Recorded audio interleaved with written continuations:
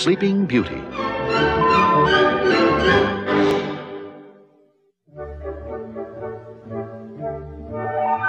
Once there lived a young, handsome king and his beautiful queen.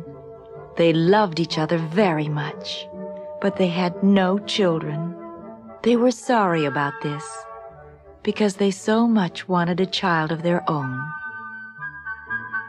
The queen liked to walk in the cool forest by the waterfall and pray for a little baby. One day, a little fish popped its head out of the water and piped, "Your Majesty, your prayers have been answered.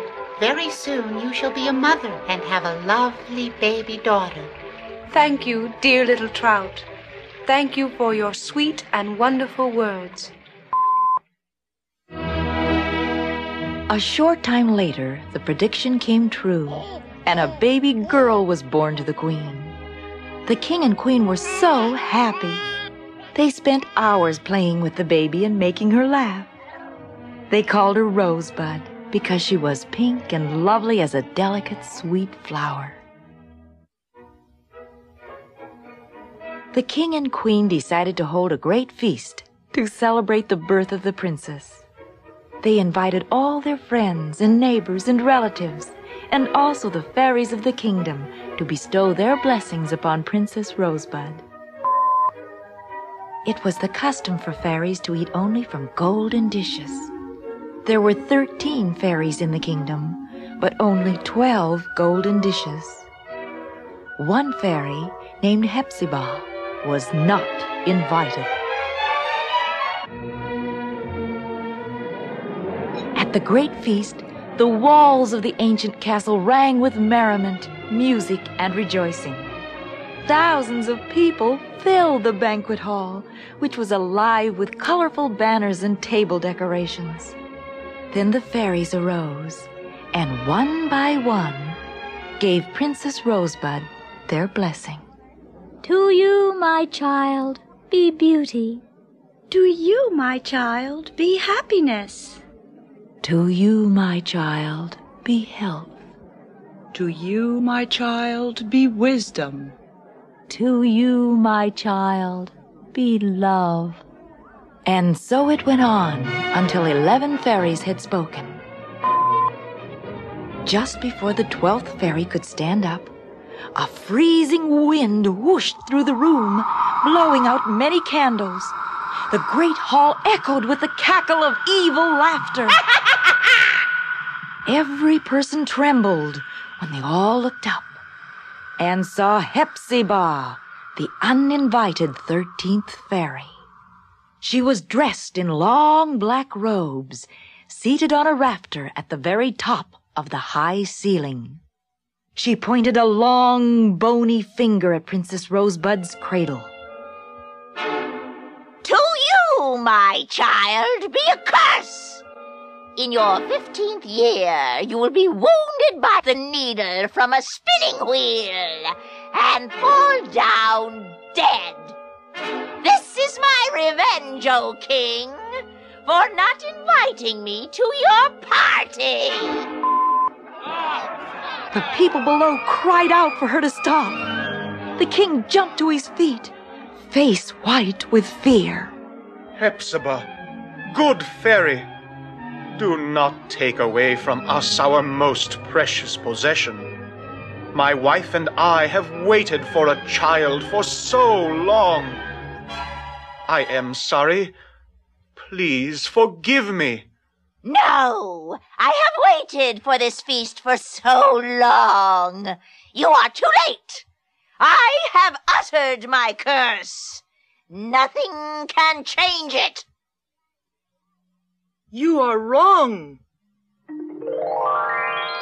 A tall, beautiful lady at the head table jumped to her feet.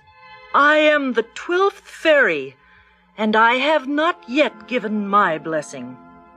I cannot undo your curse, but I can soften it. Princess Rosebud shall not die. She shall merely sleep until she is awakened by the kiss of her true love. We'll see about that. and Hepzibah disappeared in a puff of smoke. The banquet was thrown into an uproar. The king commanded every spinning wheel in the kingdom to be burned at once. Outside it was night. The guests poured from the banquet hall bearing torches. They searched the entire kingdom, their torches zigzagging back and forth on the roads and alleys like giant fireflies. They seized all the spinning wheels and dragged them to the courtyard of the castle. There they burned them in a huge bonfire that reached the very top turrets.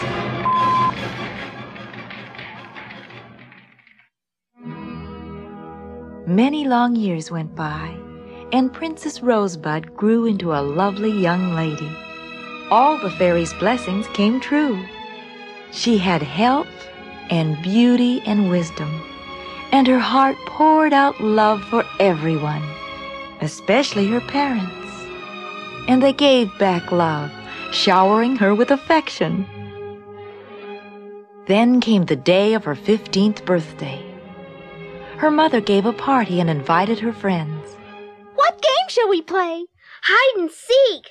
Rosebud, you hide first. All the children closed their eyes, and the princess ran out to hide. At the very top of an old tower, she stopped before a door that had always been locked. But today, for the first time, there was a tiny golden key in the lock. Rosebud decided to hide there.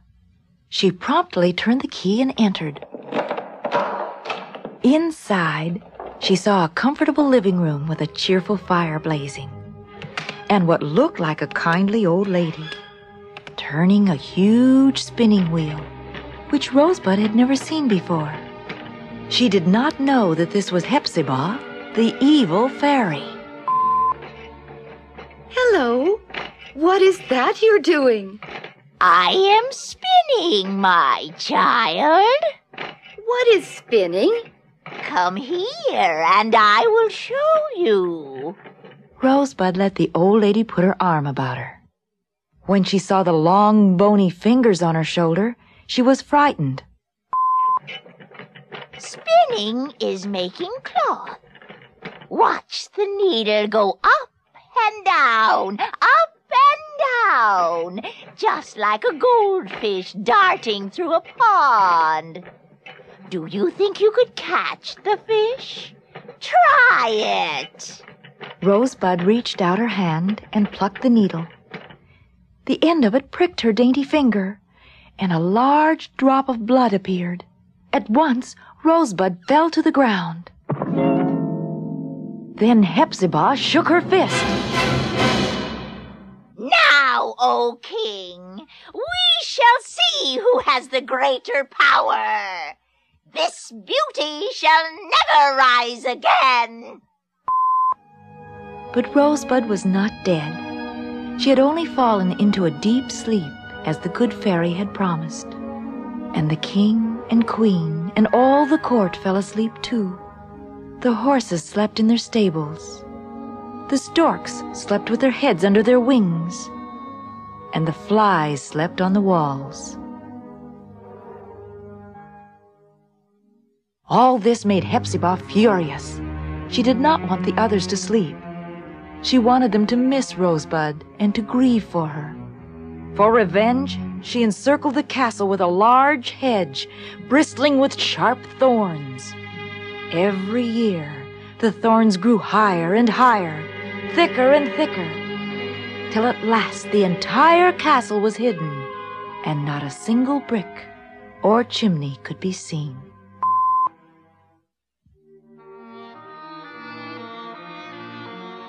After many, many long years, the castle and the Sleeping Beauty were forgotten. But then, young Prince Charles, in a land far away, heard the story and decided to look for Princess Rosebud. The 12 good fairies decided to help the prince. They enticed the evil Hepzibah into another part of the kingdom. Prince Charles arrived at the castle, drew his sword, and cut away the thorns. He reached the main castle gate and found everybody sleeping. the prince came to the tower where Princess Rosebud lay. His heart was so filled with love that he could not resist his emotions. Oh, divine beauty, were it only my good fortune to have as my very own so beautiful a princess. But alas, you slumber in your eternal sleep. Just as he bent down to kiss the princess, Hepzibah, who had returned and was watching through a high turret window, tried to stop Prince Charles, but she slipped on the smooth stones and tumbled headlong into the tangle of thorns.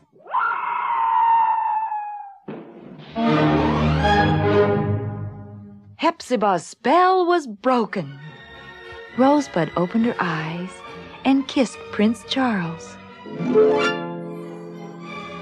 The king and queen and the court came to life as if nothing had happened. There was happiness everywhere. The ugly hedges of thorns were changed into beautiful plants, blooming with rich flowers, and the castle again became a glorious spring garden. Later, Prince Charles and Princess Rosebud were married, and they lived happily forever after.